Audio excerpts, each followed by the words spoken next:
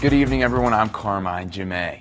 Today we've got a story about a man who takes pride in his work. Scotty Mason has been sweeping the court for state basketball games at the Casper Events Center for 30 years. Here's his story. This is Scotty on the floor. Go, Scotty, go. At most state basketball tournaments, sweeping the court is a break in the action. But for Scotty Mason in Wyoming, sweeping the court is the action.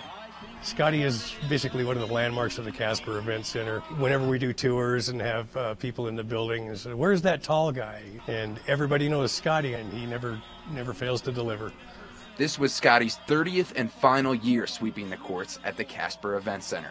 At one point, he even had theatrical performances with a cape, smokescreen, and bandits stealing his broom. And for all that halftime entertainment, he earned a Career Achievement Award. Scotty is the man. I would say it's definitely a tradition unlike any other state has, and to see the response of the crowd, it just kind of tells you how everybody appreciates what Scotty does and the effort that he put in for all those years. Not only are Scotty's halftime performances entertaining, they're also inspirational.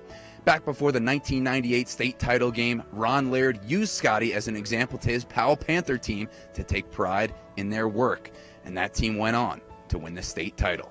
It makes it feel good that I can be inspiring for other athletics. He's taking care of all of his responsibilities all the time, and I think that's just who Scotty is. Nobody sweeps the floor like Scotty sweeps the floor. And when the halftime show went long, they needed the 6'7" Scotty to speedily sweep the floor. Good thing he holds the all-time record at the Event Center. They see me doing my job and doing what I'm supposed to be doing, even if it's doing the courts or something. They should take pride in what their work. When he sweeps the floor, you'll hear "Go, Johnny, go." But if you listen close at the Event Center, it sounds like "Go, Scotty, go." For K2 Sports, with a man who takes pride in his work, I'm Carmine Gemei. Go, Scotty, go. Amazing to see the effect Scotty has on people by taking an entertaining and prideful approach to his work.